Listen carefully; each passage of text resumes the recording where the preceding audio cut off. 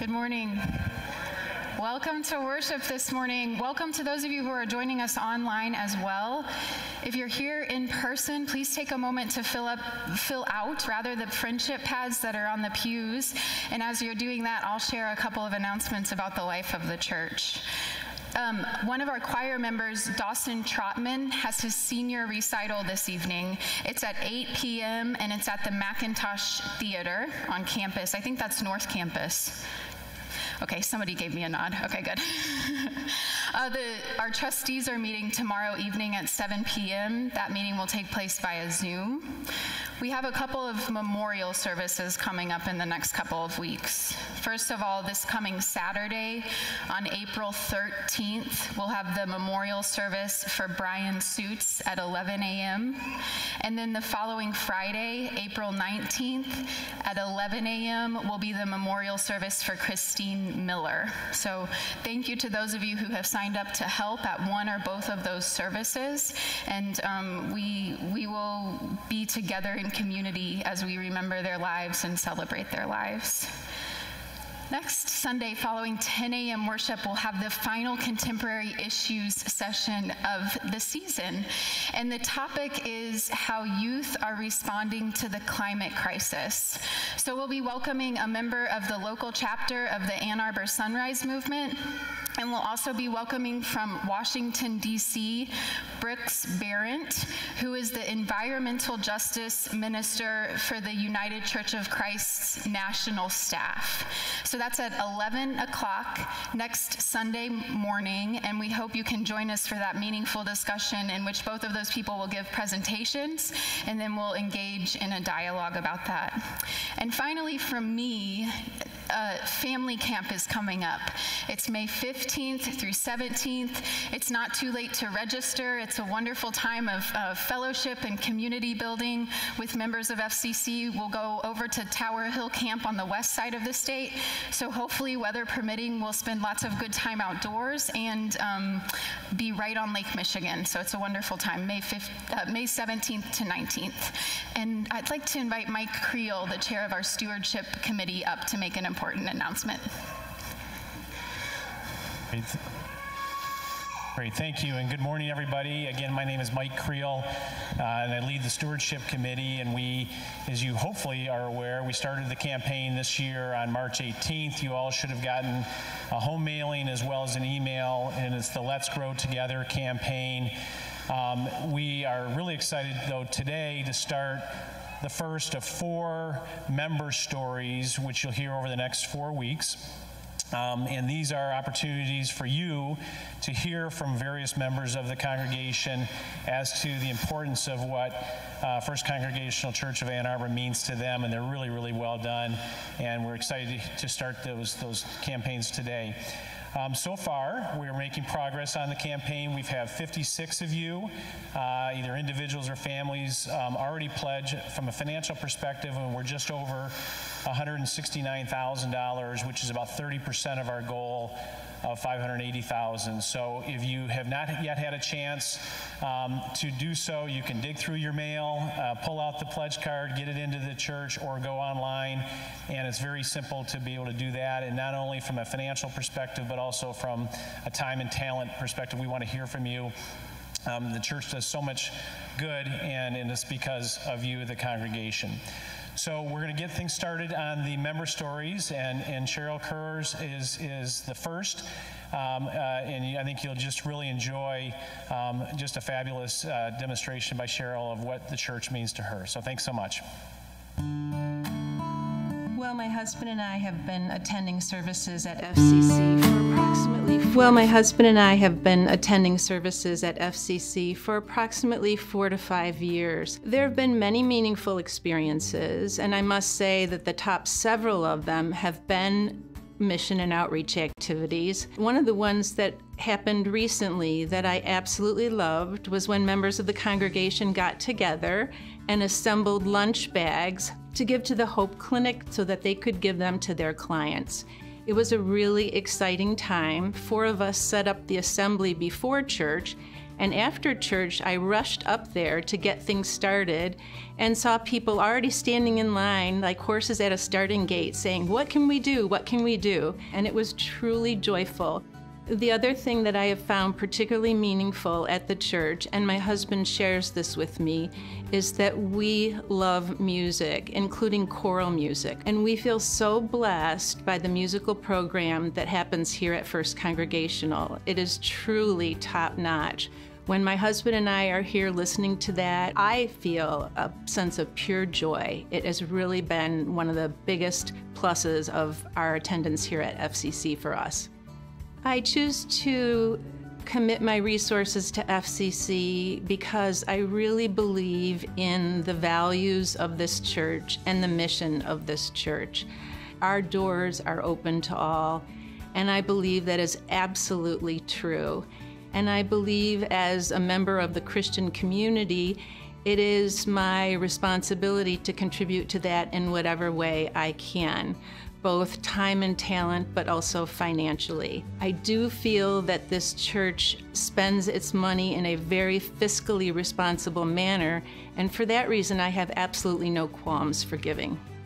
Every time I step up to the lectern, I have this amazing feeling.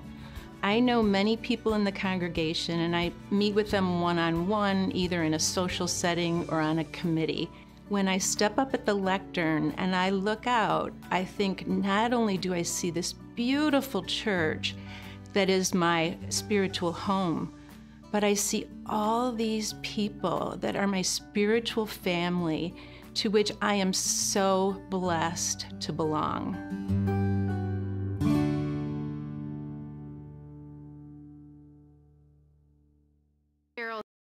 For that spiritual family, let us continue to prepare our hearts and minds to worship our awesome and loving God.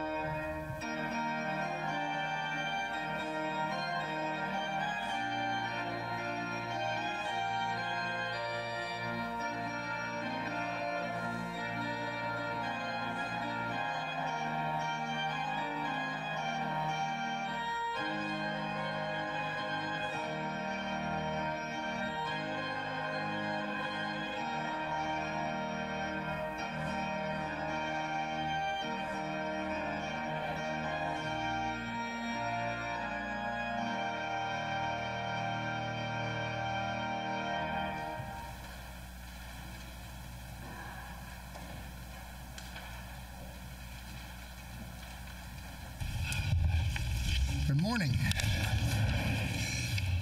I'm here to lead us in the call to worship, the prayer of invocation, and the Lord's Prayer. We'll begin with a call to worship. We rejoice in the one who leads beside still waters. Christ, our shepherd, shows the way we should go, so that the name of God will be glorified. Though all manner of evil befall us, we will not be afraid. We are never away from the love and mercy of the Lord, and we will be with God forever. Let us pray. To you, our God, we open our minds. To you, we prayer and our worship and thanksgiving are never lives. May you always know us, show us the path in which we should walk, and lead us your truth and teach us.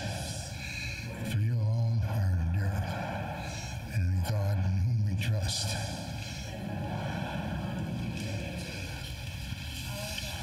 Our Father, art in heaven, hallowed be thy name.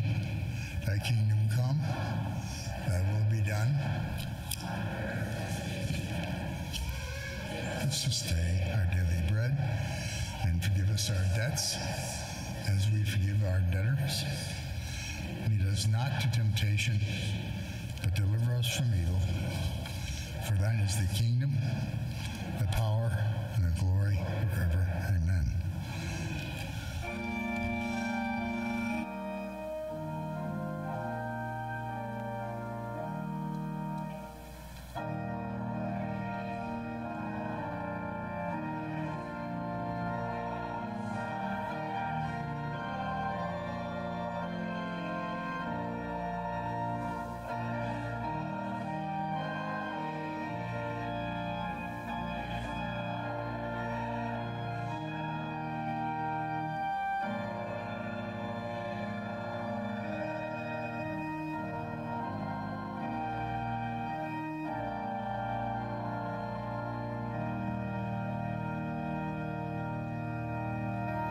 Please be seated. I'd like to invite any children to come forward. Hey, Zinnia and Azalea.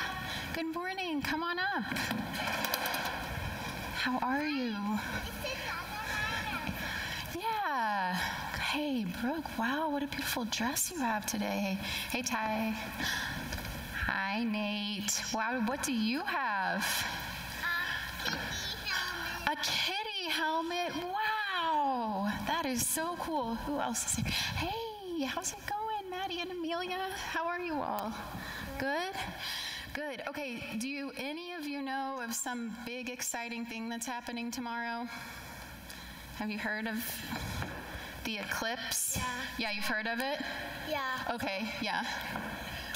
Me and Ty have the glasses at school. Our teachers have them. Oh, you have glasses? The teachers are going to give it out, and all the classes are going Good morning. to be out at the same time. Oh, so cool. So they have... See Ty, and... Okay, you might see Ty. And some animals might be confused. Some of the animals might be confused. Colin and Hannah's cat is Colin and Hannah's cat, is it scared or potentially scared from the eclipse, from it getting dark?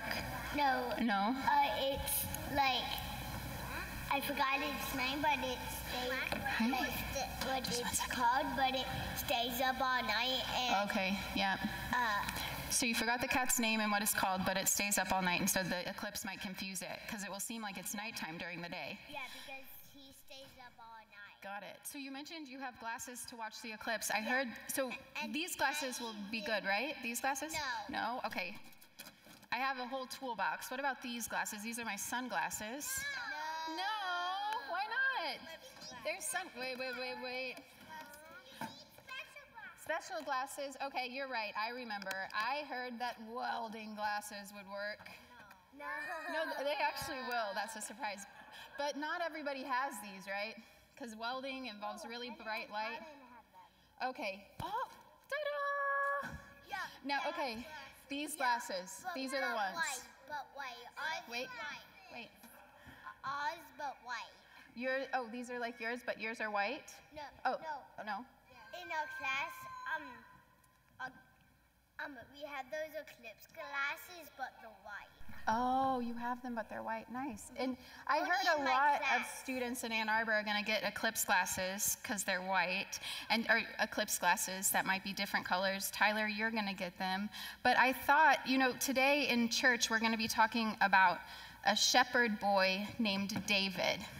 And David has an encounter with a giant named Goliath. And he's a shepherd, and he can beat this giant and help protect his entire family.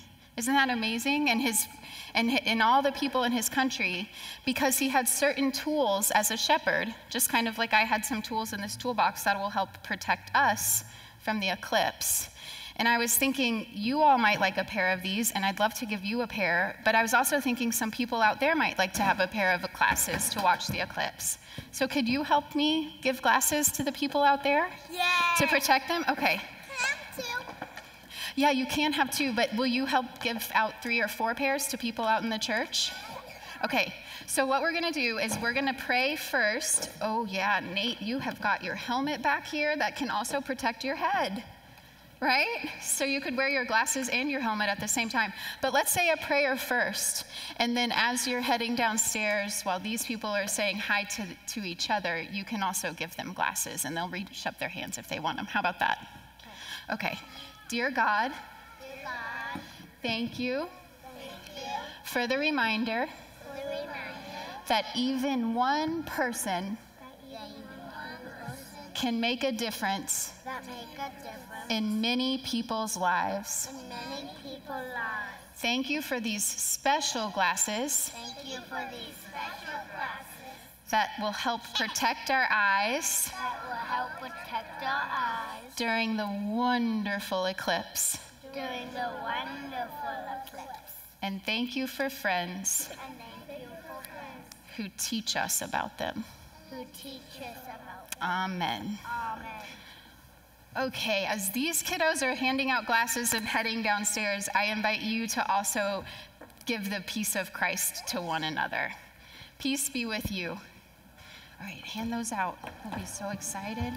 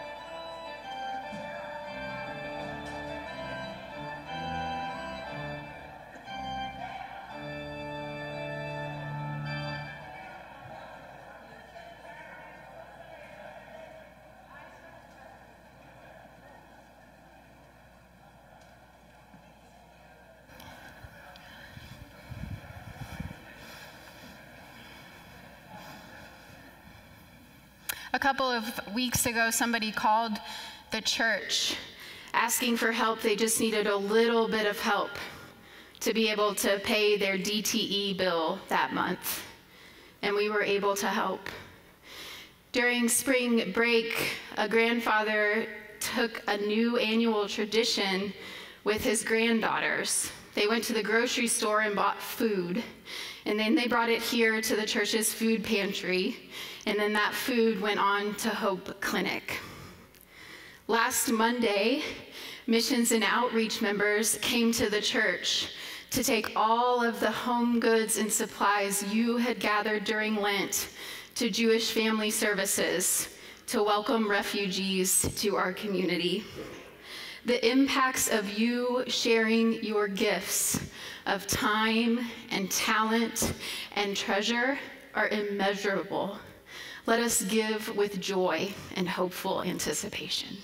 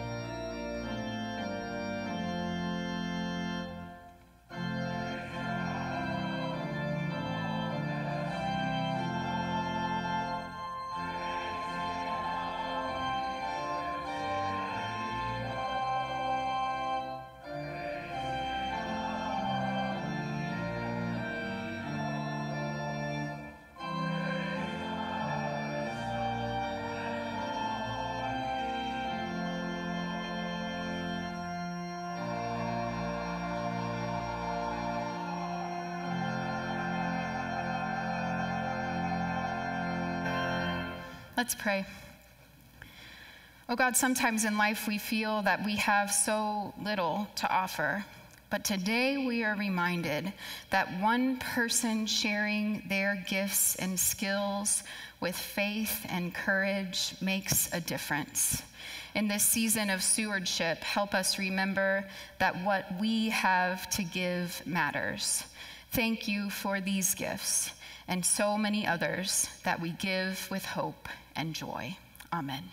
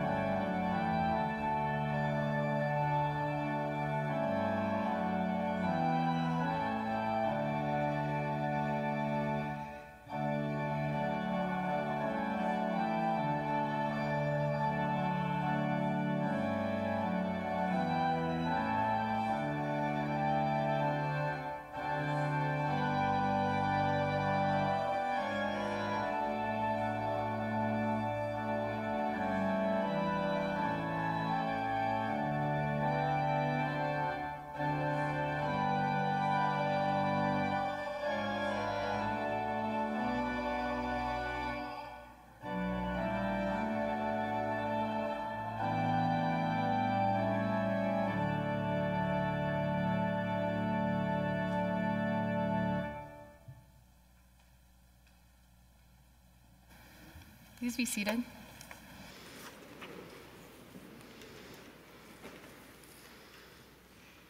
I made my first slingshot with my dad. I don't remember exactly how old I was, but it was so much fun. We found a stick that was shaped like a Y and grabbed a couple of rubber bands and tied them to the top edges of the Y. Did you all do stuff like this too? Oh yeah, okay. And then I got some peas, green peas, and shot them places with my special slingshot. My dad is the best. We had so much fun together. He taught me to see things in new ways and to have fun and adventure and enjoy life. His name is David. And today we focus on a different David, King David, before he was king, when he was a shepherd boy with a sling, but not a slingshot of his own.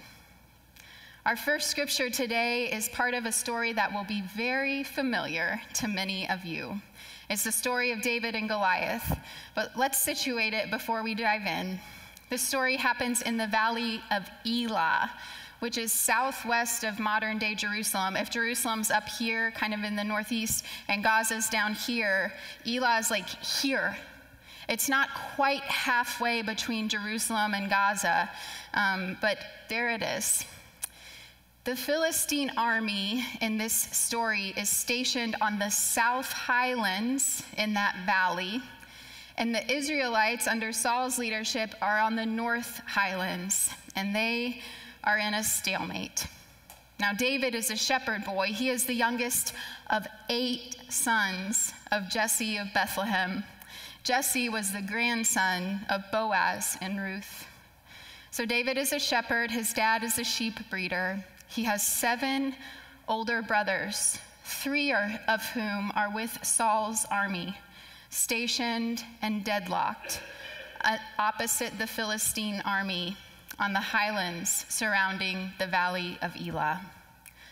Scholars believe David lived in the 11th century BC or BCE, and he was a teenager when this was happening. So maybe this encounter happens sometime around the 1030s BC or BCE, 3,000 years ago. In the stalemate, the Philistines send forward one of their warriors to challenge Saul's warriors to single combat in hopes of finally resolving this stalemate. The Philistine warrior named Goliath is huge and intimidating. He had the most impressive and heavy armor and a spear that was so sharp it could pierce through anything. Whomever won, Goliath said, would take as servants the other's army. Now Saul and his warriors were terrified. Nobody wanted to fight Goliath. So for 40 days, Goliath came forward, and for 40 days, nobody from Saul's army wanted to fight. Now meanwhile, Jesse sends his youngest son, David, to the battlefront with provisions, food for his 3 oldest sons and for their unit commander. When David arrives, he goes to the front line and he sees Goliath coming out for this daily challenge, and he sees the Israelite soldiers running away, and he's curious. What's going on here? So he asks them, and they talk about the challenge, and also that whomever successfully battles Goliath will earn great favor with King Saul. David's older brother is annoyed with David for even asking those questions and for his curiosity. But David believes he can fight Goliath. He goes to Saul to tell him he can fight this Philistine warrior. Saul replies that David cannot, in fact, fight this Philistine warrior because he is too young. And this, our scripture from 1 Samuel 17, is David's response to Saul. But David said to Saul, "Your servant has been keeping his father's sheep. When a lion or a bear came and carried off a sheep from the flock, I went after it, struck it, and rescued the sheep from its mouth. When it turned on me, I seized it by its hair, struck it, and killed it. Your servant has killed both the lion and the bear. This uncircumcised Philistine will be like one of them, because he has defied the armies of the living God. The Lord who rescued me from the paw of the lion and the paw of the bear will rescue me from the hand of this Philistine." So Saul said to David, "Go, and the Lord be with you." And we know what happens, right? David defeats Goliath. David versus Goliath, a story told over and over again over these thousands of years, and still today, a metaphor for hope any time in which an underdog is going up against someone or something in power. David, the small shepherd boy, going into an impossible battle with Goliath, the seasoned champion warrior. Just this week, I did an internet search for news stories with the word Goliath. Countless popped up from the last week or so. David and Goliath, local and international news stories from almost every sector of society. A news article about a local tax policy fight in Kansas City, which quoted a citizen saying, "We beat billionaire Goliath." in their fight to avoid additional taxes supporting professional sports teams. There was a story about a startup artificial intelligence tech company fighting the Goliath of established corporations of the tech industry. There was a story from Florence, Italy, about art curators, taking on Goliath in an attempt to end tacky art souvenirs. There was a story about Finland anticipating a potential David and Goliath battle at their Arctic border with Russia. And of course, this season wouldn't be complete with multiple David and Goliath stories in university papers about their school's place in the NCAA men and women's tournaments. Indiana women hope to slay Goliath, set to face South Carolina in the Sweet 16. If you've been paying attention, you know that Indiana did not win, but that's beside the point. You've seen and heard the stories, right? All echoing some version of the primary moral of this biblical story we learned in childhood. With great faith in God, even one unlikely underdog can go forward with courage and prevail over the daunting giant. Everyone loves a good underdog story, am I right? David had many roles in his lifetime. We meet him here as a shepherd boy, but we leave him in this story as a warrior. Eventually, he will succeed Saul as king, fulfilling the prophet Samuel's anointing of David when he was 12, years before this encounter with Goliath. And of course, we know David as a poet, to whom many of the Psalms are attributed. The Lord is my shepherd, I shall not want. When we look back on our life journeys, now or in the years to come, so many things can be said about us and who we were at any stage in our lives. Child, student, friend, parent. Many of us will have multiple careers and professions like David. His foundations as a shepherd so influence who David becomes. I think those foundations can offer us new insights into both the David and Goliath story and to the prominence of the shepherd metaphor that is so prevalent in Scripture and is used time and again in describing Jesus. You see, the message that we can do great things with faith and that each individual, whatever their place in society, can have a role to play in building the beloved community is so powerful and beautiful. And there is more to this story about David, the shepherd boy, that I think is lost on so many of us because we are not so familiar with the realities of shepherding or pastoralism. Not pastoring like I do, but the form of animal husbandry common to nomadic people of caring for herds of animals in large open areas of land. Anthropologists believe that nomadic pastoralism developed between 8,500 and 6,500 BCE, so thousands and thousands of years before this story with David. We think Moses was a shepherd. And even today, though anything but farming is very distant to most of us here in the United States, scholars estimate that 200 to 500 million people practice pastoralism in 75% of the world's countries. Shepherding is not for the faint of heart.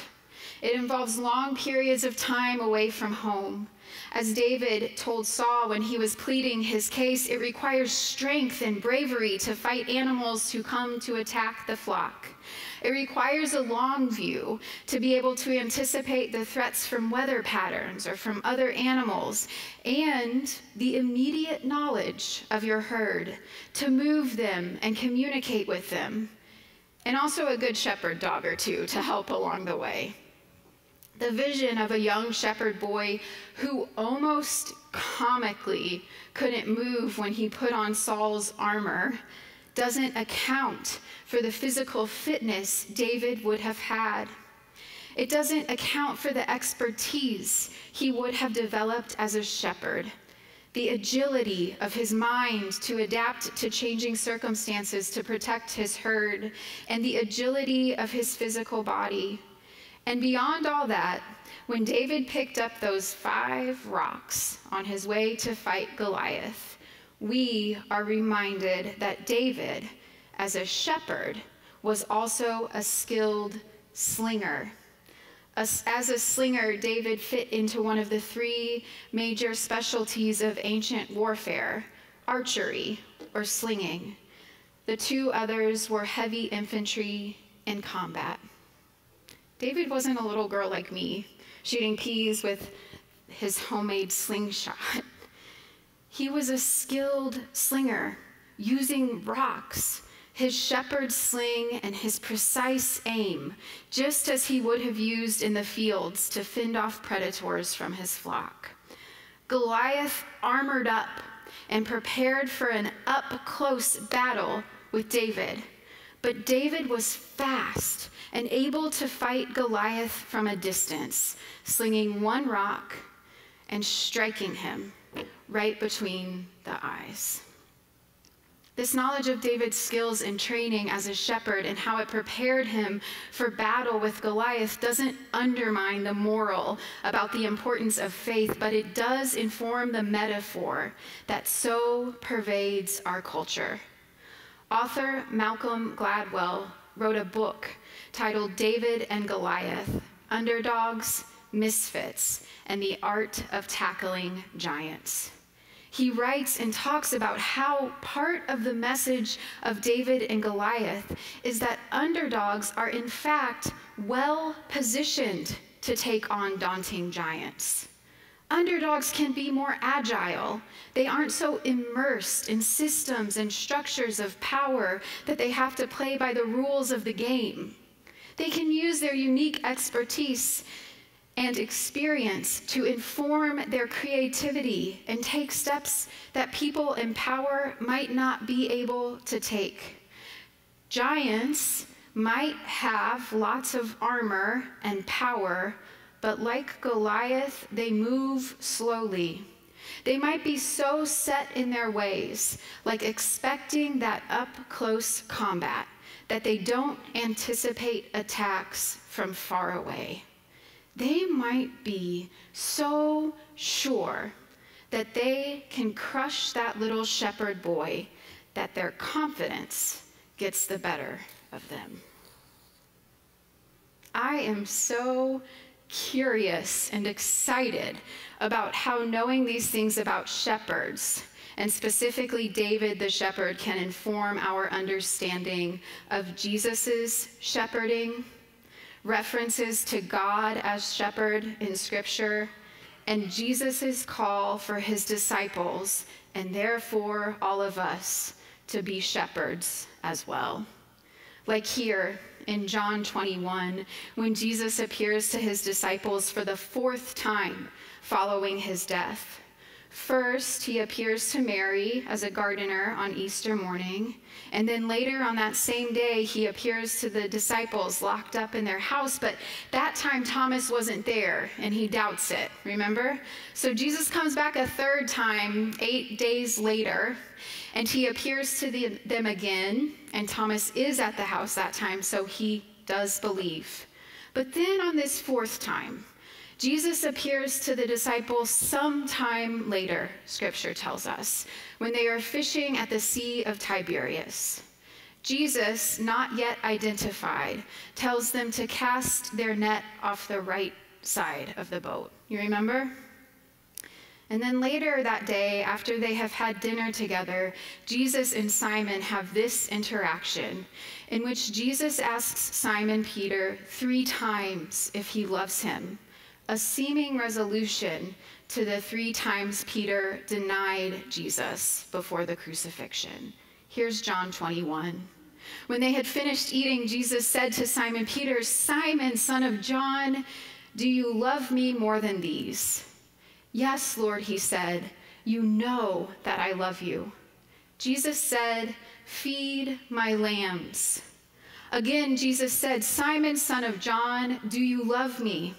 He answered, "Yes, Lord, you know that I love you." Jesus said, "Take care of my sheep." The 3rd time he said to him, "Simon, son of John, do you love me?" And Peter was hurt because Jesus asked this a 3rd time, "Do you love me?" He said, "Lord, you know all things. You know that I love you." And Jesus said, "Feed my sheep." I'm thinking today about how we are all called to be shepherds, to feed and care for Jesus' sheep. Being a shepherd was a tough job, and with great faith and skills, David did it. Being a more metaphorical shepherd disciple these days isn't easy either. And as you know, that work takes grit, and so many forms. Raising children, loving partners, caring for friends, having meaningful careers, working to make the world a better place for all. Each one of us unlikely shepherds has a role to play. Each one of us is invited to bring our unique skills and strengths and courage to the work. Jesus, like his ancestor David before him, was a fierce protector, an agile leader, a person of deep courage and strength. Like David before him, Jesus shaped our understanding of a shepherd God who will walk with and protect us even in the deepest valleys and lay down beside us in the fields, restore our souls, and guide us with grace and goodness and mercy. Even after his death, Jesus came back to his disciples, to his flock, to feed them and to encourage them to keep going, to take up the mantle themselves.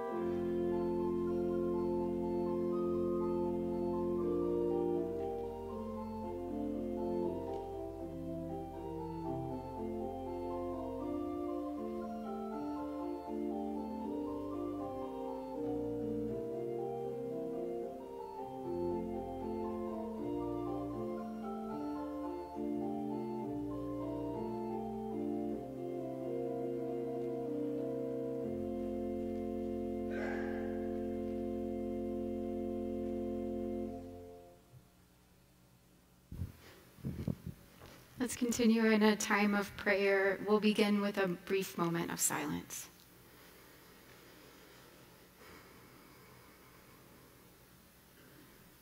O God, you are our shepherd, infinitely caring and loving, ever fierce in your protection of your flock, all people. Guide us as we learn about David in the weeks to come. Open our hearts to new understandings of the fullness of humanity as we explore the strengths and imperfections together. Open our minds to insights about David's leadership during this time when our country anticipates the election of new leaders at all levels of government. Open our awareness to the needs of one another and our world as we imagine the possibilities for our future with unyielding hope.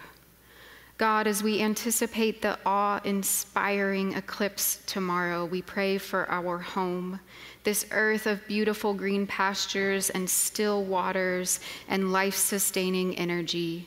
Help us to experience the awe and assurance of the flowing overabundance of this life.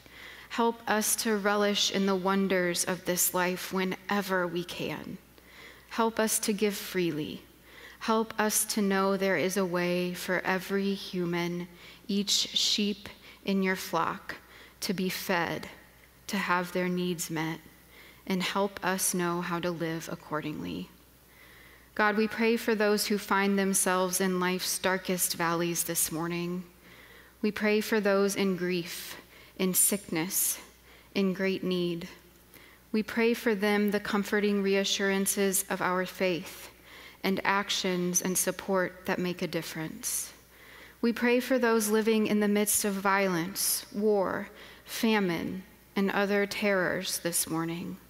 We pray for new perspectives, to think outside of the boxes of what is, and for the knowledge and tactical skills to make a better way. We pray for the courage of our hearts to remember change is possible, and for the courage of our voices to call for such change. We pray that those perpetuating violence and division will have changes of heart. We pray that those leaders who have the power to help to solve violence will. We pray we will know how to be shepherds among us, offering the love, comfort, and nurturing we each are uniquely called to offer to our loved ones in the world. In times when we live with regrets, questions, and uncertainties that feel debilitating, shepherd us, help us shepherd one another to experience your expansive grace, goodness, and mercy all the days of our lives. Help us live as Jesus called us, to extend your shepherding love and care to all we encounter. We pray in Jesus' name. Amen.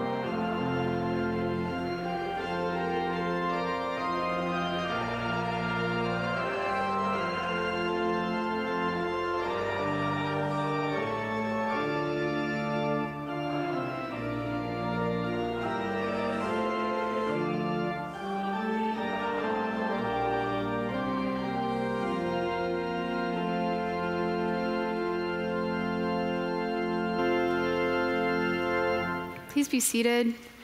I hope you'll join us upstairs for fellowship hour this morning. Cindy, am I remembering correctly that there's a hand chimes rehearsal? So if you're interested in learning hand chimes or being part of that group, Cindy right here can let you know about that. David, thank you for your music this morning. Thanks to Joshua and Tim as well. Thank you to our deacons for guiding our way, and to Jared and Stefan for your work on tech. The giants of this world can be intimidating. May you go forth this morning knowing that each person has the tools to make a difference, and that we go forth in community and with the shepherding and protecting love of God. Amen.